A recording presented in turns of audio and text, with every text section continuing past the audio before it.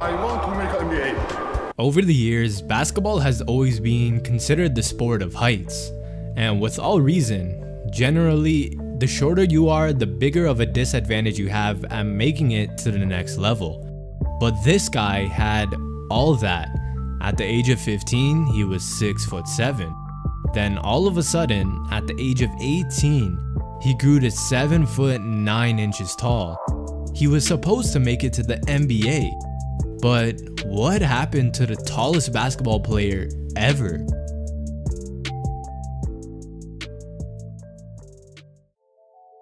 What's good, everyone? It's Handles. This is the story of Sun Ming Ming, the tallest basketball player ever. When it truly comes to comprehending his height, look at this picture of him with Yao Ming. I know, right? Now look at a picture of Yao Ming next to a bunch of current and former NBA players. If Sun Ming Ming was in this picture, he would be here, partially cut off. The Rock even went ahead and met the guy. Here's that moment. Yup. I was kind of surprised he wasn't talked about more, as he is the tallest basketball player ever and the 9th tallest living person in the world. For those of you who have never heard of him, this is Sun Ming Ming, a Chinese basketball player being 7'9", 370 pounds. His vertical is nothing amazing, but I mean at 370 pounds, how high can you really jump? But do you even need to? Like, he can dunk without even jumping. He'll be dunking on mans without even a sweat. He had all the tools to make it to the next level, and even came to the United States pursuing an NBA career. He trained with the Los Angeles Lakers, but then what? So Sun was born in a small town near Harbin, China. He only started playing basketball at 15 years old, which according to a lot of people was way too late. And at the time he was 6'7". After that, his life sort of completely flipped, as by the time he was 18, he was 7'9" tall. He then traveled to the United States in 2005 in hopes to start an NBA career. When he arrived in the US, he became an internet sensation, becoming one of the most famous people in the world. He started playing basketball at Ventura College for the 2005 season, though he only played the one season and decided to move on to playing professionally. He declared for the NBA draft in 2005 and had a workout with the Los Angeles Lakers. Ultimately, he wasn't drafted, but of course, that didn't stop him. Unfortunately, at this time, he was diagnosed with a brain tumor attached to his pituitary gland that was stimulating the overproduction of growth hormone, which was potentially a very fatal condition and also explained his insane height.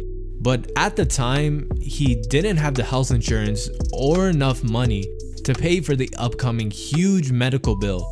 But his agent decided to organize a fundraiser to raise the necessary money, which was going to cost over $100,000. Then, thanks to his agent and the generosity of several people, doctors successfully removed the tumor. He trained for several months after this and was finally healthy enough to return to his basketball career.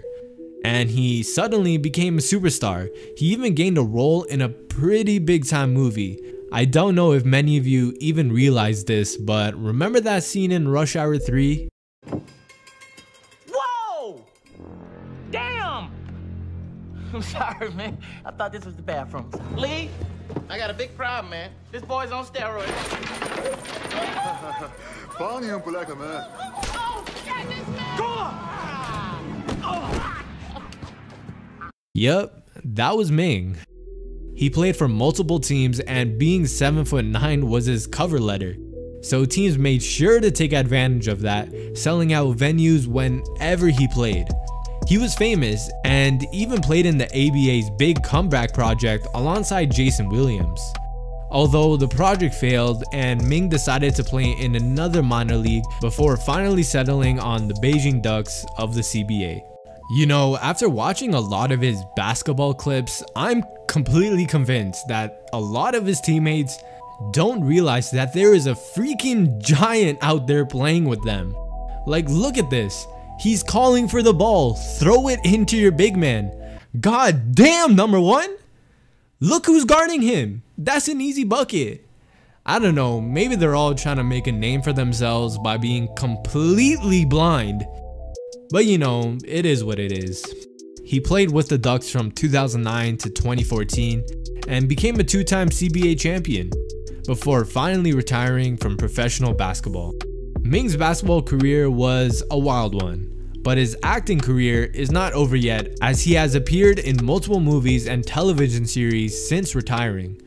Sun Ming Ming was taller than any NBA player or even basketball giant than you could think of, whether it be Manute Bol, Yao Ming, or even the tallest NBA player in history, Jorge Mirjan.